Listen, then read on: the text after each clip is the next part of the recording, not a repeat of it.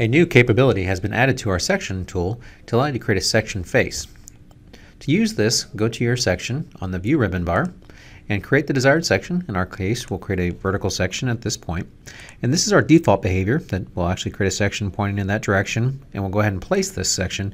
And you'll see that it cuts through this geometry and we see everything in that direction or in that path. In this case, this is actually a raised boss, so we see that area on that section plane.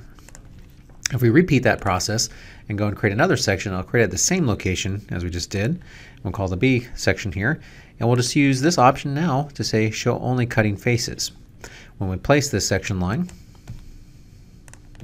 you'll notice it only creates the section directly on that edge.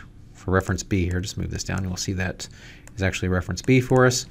It'll actually just only create the section view for that particular face that it's crossing. So it doesn't pick up the areas behind that, which include that boss or anything else that might be back there. That's actually disregarded and you only see that actual section face. So a very handy feature to create various sections for the geometry that you want to show.